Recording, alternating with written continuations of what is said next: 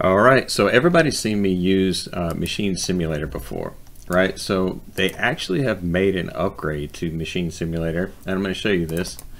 So you open it up, and again, for those people that already have EasyPLC Machine Simulator, it's changing names to Machine Simulator Suite. So this is going to be the prime thing that it's actually for. And it opens up like this now, so it's a lot better view. They've made a lot better improvements. Again, this is from Nurtec Studio, so if you are a pre-existing customer, they have a link for you to go, and you can and I'll show you here later in this video where you can get a discount to upgrade your version. So no worries, right? So here's all the machines, right? So you can see you still have the ability to view all the machines. If you click on here, it tells you basically what it's supposed to do. In each section, like say for instance right here, this conveyor, you know, it tells you exactly what you should do about, you know, and then even, you know, a good challenge if you wanted to do that. And then you come over here and you can see all the new machines, all the things that they've improved on, all the things that you know are just so much better now that, you know, they had time to improve their software. And as any software gets, you know, it all gets better. So you get all new machines you get to play with. This is going to be an interesting one. I like batching, so I'm probably going to I'm gonna have fun with that one. But again, I like a good challenge. I mean, that's how you stay up to date. So this does work with any PLC, major manufacturer PLC. But with that said, I use mainly Rockwell or Siemens for what I do. So I'll probably do a batching process. I'll probably do another. I've already done the automotive packaging or packaging auto. And we'll look at some of these other ones we could possibly do too. You know, because they got SCARA and stuff like that, like practice ones. And you got, you know, basically box dumper. You got a whole bunch of different stuff, like simple things that you can do if you're a beginner, or if you just want to sharpen a skill in a certain area, you can do that. You can also make your own machines too, so you can build your own digital twin if you need to. But you see how much is already here for you. It's all of this, right? You can see, and you have an editor right here where you can edit, you know, factory 1, factory 2, outdoor. Here's a protocol. You have any help? You got quick guides. You have now instruction manual. You have, you know, basically who the software is from, the settings. Generally, I like to have my visuals set to a good resolution so I can work off of a virtual machine. So again, when it graphics, I'll tend to go with either a high or a medium. The ultra, I generally stay away from unless I throw a lot of graphics to it. So, but that's still just as good. Okay, so that's still very, very good quality. Audio, you can turn off audio if you want to. For the sake of what I do making videos, generally I turn off the audio because it does interfere with my you know, talking on the video. But you also have controls. You have all these things you can do, you know, as far as this goes. But again, in the major thing to this is, like, you can see the previous categories, next category. You can come over here again. The cool thing about it is you can demo this and you can see how it's supposed to work. So let's show, just like I've shown in the past with all the machine simulator videos that I've used in the past. You can easily see, you know, this in action, right?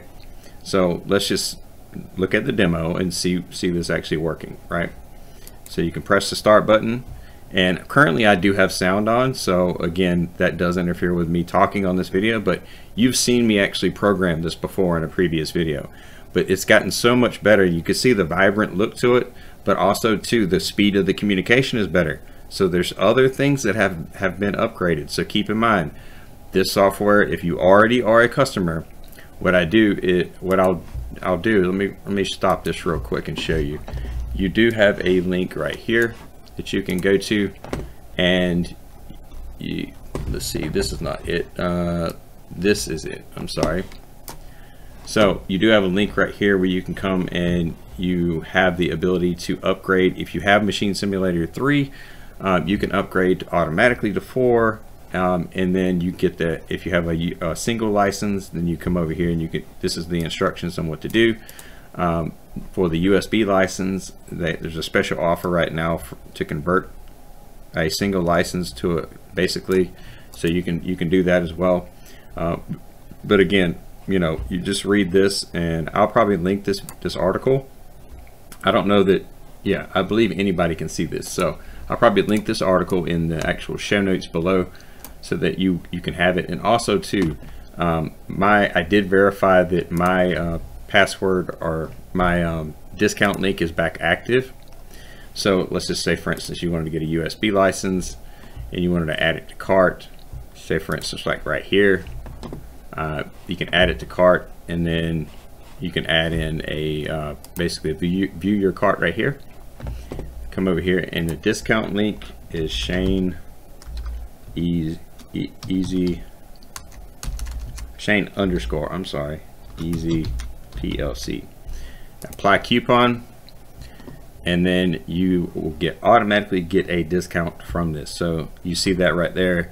You do at least get a $10 discount, or it's a 10% discount from what the original price is, but that does help with shipping and stuff like that. So if you get the USB license, that covers shipping, that covers you an extra little discount, stuff like that. So just make sure you use that link when you do check out, because again, that does help. And you can see that it's my name, Shane underscore EasyPLC.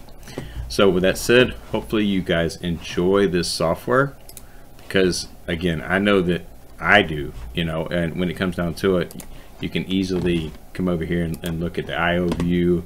This is all has changed.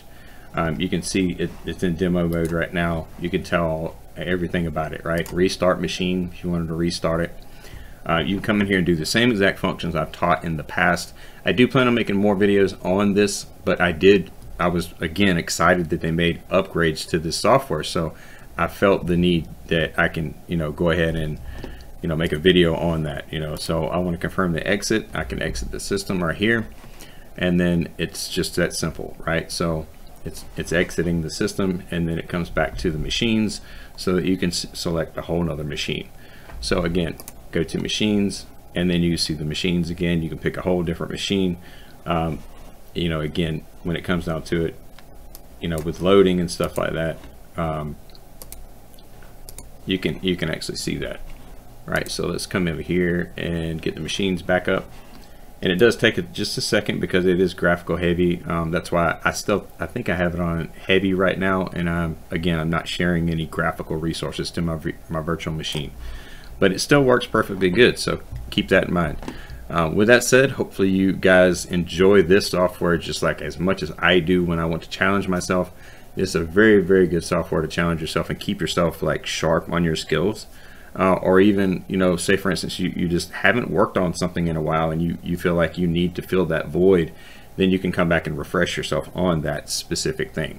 Again, I like it for the challenge. I like it for the you know, how to keep my brain constantly thinking, right, about what the, you know, how to do something even better than I used to do it before, right?